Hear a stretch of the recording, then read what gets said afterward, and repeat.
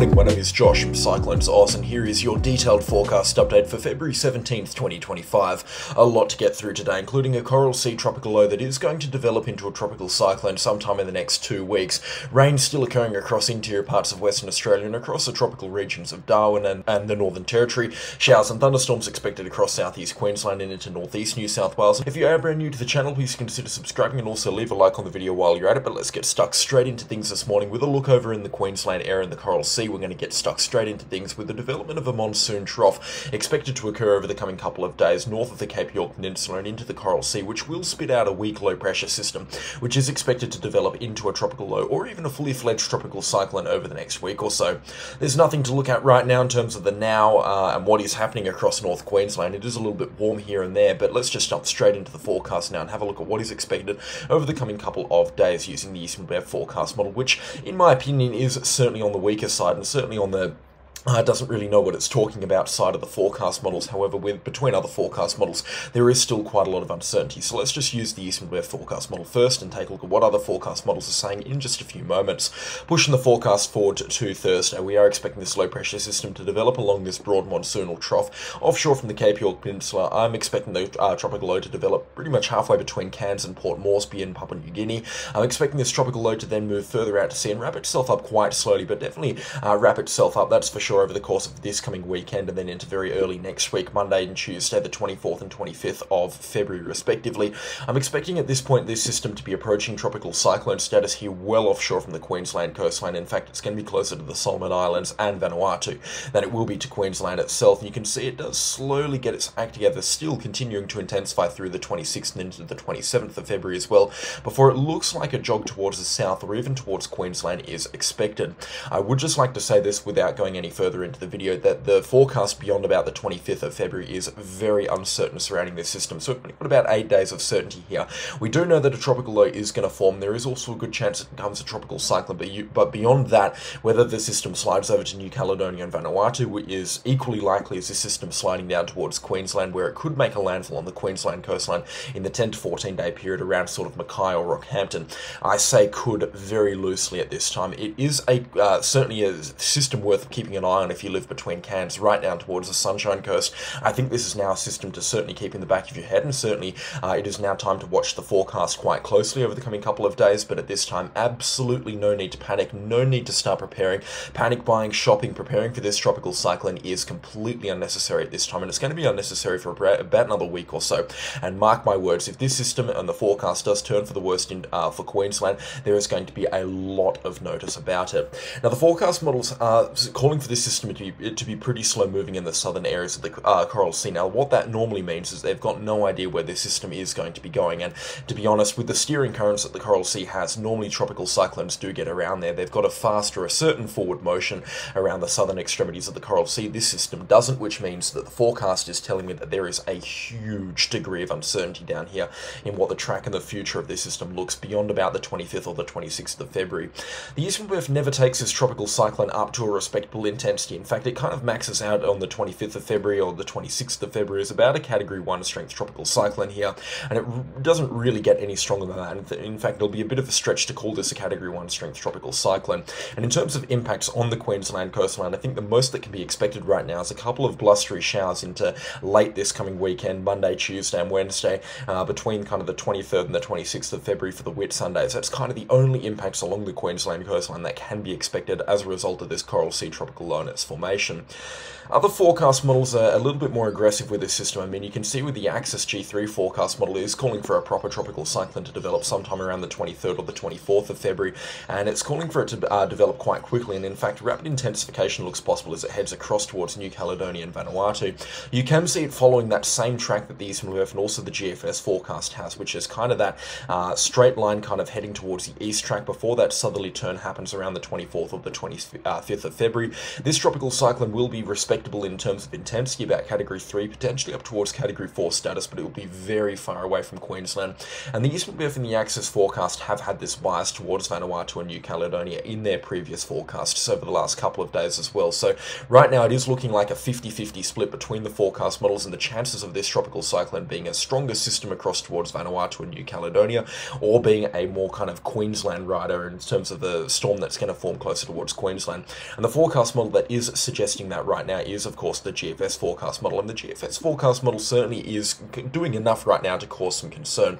I would just like to say this: if you're seeing a forecast that's using the GFS, just take it with a very heavy pinch of salt. Whilst the GFS is a very reliable forecast model, it can throw out some absolute crazy, unreliable scenarios, and I think that this is a case here. Calling for this system to develop into a tropical cyclone around the 23rd of February, in line with what the Axis G3 is calling for it, but it's much closer to Queensland here, and you can see rapid intensification through Monday, Tuesday, and Wednesday. Takes this system up to Category 4 severe tropical cyclone status as it approaches Whit Sundays on the 27th and the 28th of February, before a landfall on top of Rockhampton on the 1st of March. Now, that would be a pretty serious situation here. That's certainly a situation that's cause for concern for Queensland and the Queensland coastline, especially for locations between Townsville down towards the Sunshine Coast. I would just like to say that the GFS, whilst it has been calling for a strong tropical cyclone, this is the first time that I've seen a direct hit on the Queensland coastline from the GFS forecast, at least from this system here in the last week or so. So take this with a very heavy pinch of salt. The GFS has been very wishy-washy with the forecast. It's been saying a weak system, then it's been saying a strong system, then it's been saying a weak system into Queensland, now it's saying a strong system into Queensland, and I reckon that that's going to change big time tomorrow. This is definitely a case of watch but don't act at this time. I think the forecast is certainly still very murky, very wishy-washy, and certainly is a good opportunity for Queensland to be watching this system, but at this time, again, there is no need to prepare. My hot take on these systems and these forecasts right now is I expect a weak tropical cyclone to develop by the 24th of February, somewhere around here south of PNG or the Solomon Islands. What it does from there is very hard to tell. My kind of gut feeling, at least with this system, is a track through here, kind of almost paralleling the Queensland coastline, but staying about 500 nautical miles offshore, well away from the Coral Sea Islands, and that's for sure, before it weakens off down here between New Caledonia and the Queensland area, never making a proper approach to the Queensland coastline.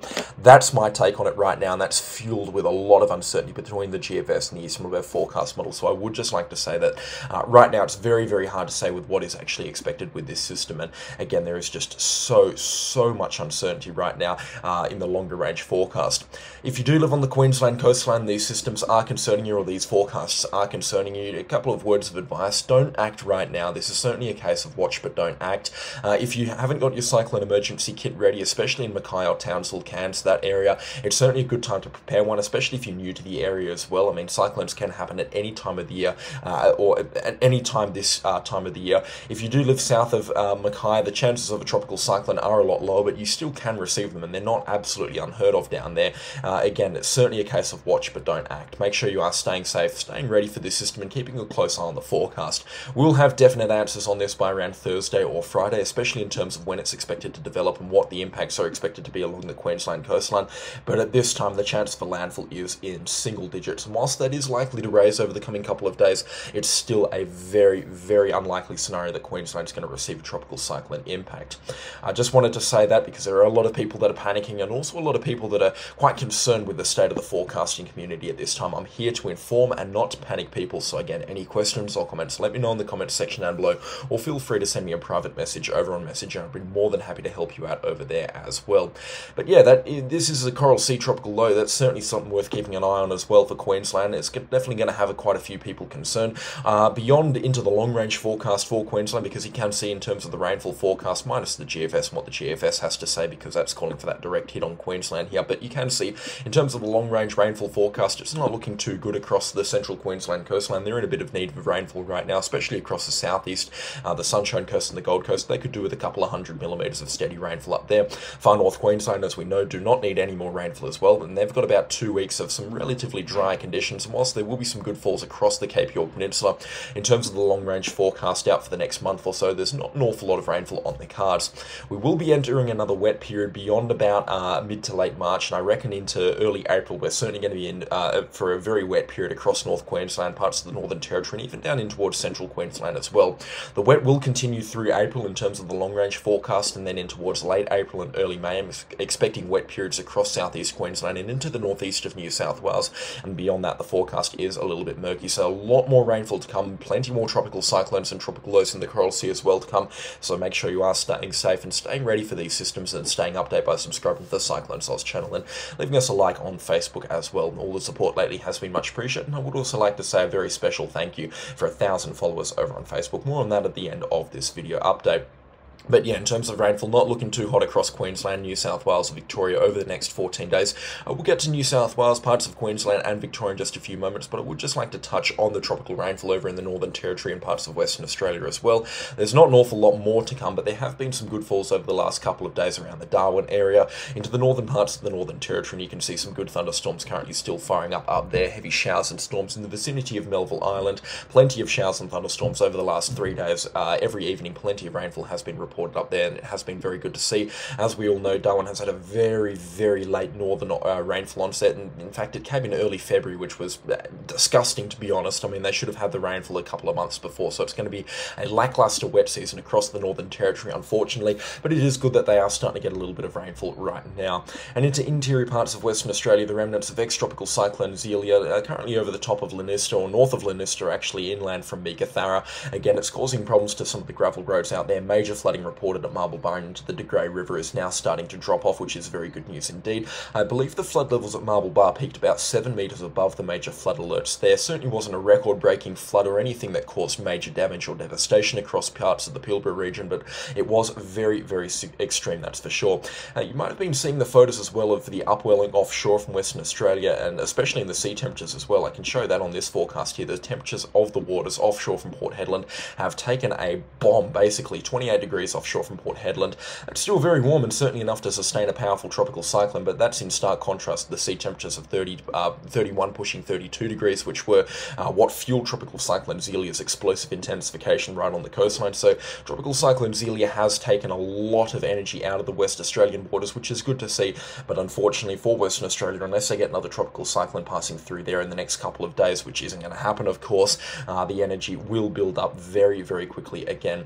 Rainfall is now beginning to ease off across interior parts of Western Australia as well. You can see rainfall accumulations will be up to about 50 millimetres over the remainder of today into the Goldfields region adjacent to Kalgoorlie. It doesn't look like Kalgoorlie is going to get too much rainfall, but it certainly could cause some of the mine sites further towards the east turning into some pretty big puddles or lakes, and moderate falls also extending down to south about towards Esperance. It is also what's driving the couple of warm days that we're seeing around the Perth area. We're looking very forward to this weekend where it's going to be a bit cooler again, and the chance of rainfall as well later on this weekend into the southwest corner of Western Australia.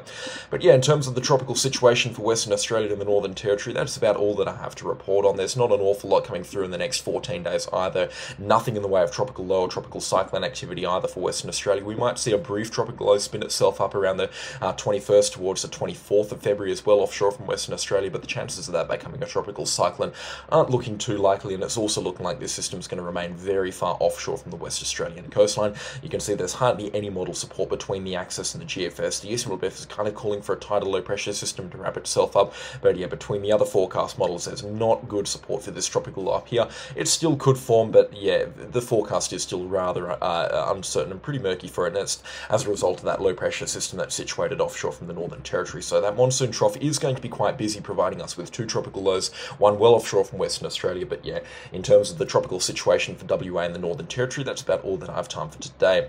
Anyways, down towards Victoria and at New South Wales on the Grapevine, there's been a little bit of rainfall down there, which is very good to see and very good to hear as well. They've had a bit of a thunderstorm outbreak throughout the course of last week across New South Wales and Victoria as well, working up to some cooler temperatures as well across Victoria, which is going to lead to a couple of fine days across Victoria and New South Wales, and some warm days actually coming towards the end of this week through Victoria and into New South Wales as well. You can see those temperatures beginning to climb once again around Thursday. We're expecting daytime maximas into the high 20s for Victoria and into the high 30s for parts of New South Wales. Warmer still on Friday, temperatures up to the high 30s for New South Wales and mid 30s across parts of Victoria as well. And then Saturday is going to be a warm one, temperatures up towards 40 degrees across parts of Victoria, and then up into the high 30s and early 40s across parts of New South Wales before a cold front sweeps through and provides rainfall accumulations between 5 and 20 millimetres for parts of Victoria, and some thunderstorms as well for New South Wales through Sunday too.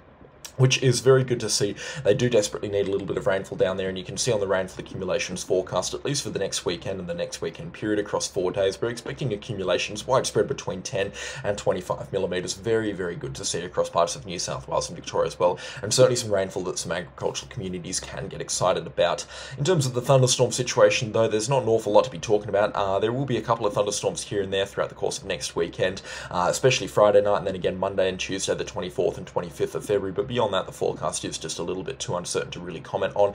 We might be seeing a bit of a thunderstorm outbreak happening towards the back couple of days of February there, up around the 27th or the 28th, or even into the first couple of days of March. I'm seeing a little bit of energy here that could be favourable to some thunderstorms across the southeast of Queensland, especially into interior parts across the ranges inland around the Toowoomba area, especially in the first couple of days of March. There could be some good conditions for some thunderstorms and potentially some severe ones there, but we won't be getting too far ahead of ourselves. That's a very long-range aspect on the forecast right now, and certainly something that we'll need to take a look at in a closer forecast update. But yeah, it's been short and sweet for the Australian weather scene. There's not an awful lot to talk about today apart from that Coral Sea situation. If you've got, again, any questions or comments on that, then please do let me know in the comment section down below. I would be more than happy to help you out. And again, there's plenty of information in regards to that system that's available on the Bureau of Meteorology weather site, and also windy.com, which is what I use to make these videos as well. I need to keep reminding people that, because it is fantastic software, and I strongly recommend everybody using it because it is just amazing stuff, and you can make some really good forecasts out of it as well. It's got so much information available. It is really, really good to use, that's for sure. But in terms of other interesting nuggets happening around Australia, that is it. I'm not going to waste any more of your time this morning, so thank you so much for watching the video today. The support lately has been much appreciated, and if you haven't already, then please consider subscribing. A special shout out to all the channel sponsors. Their names are on screen right now, and again, their support is much appreciated, and the list keeps growing and growing and growing as well.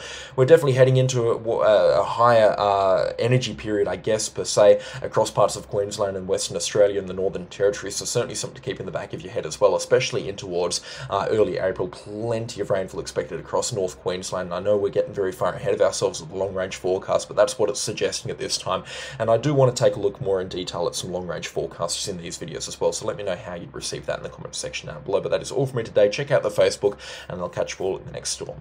Goodbye.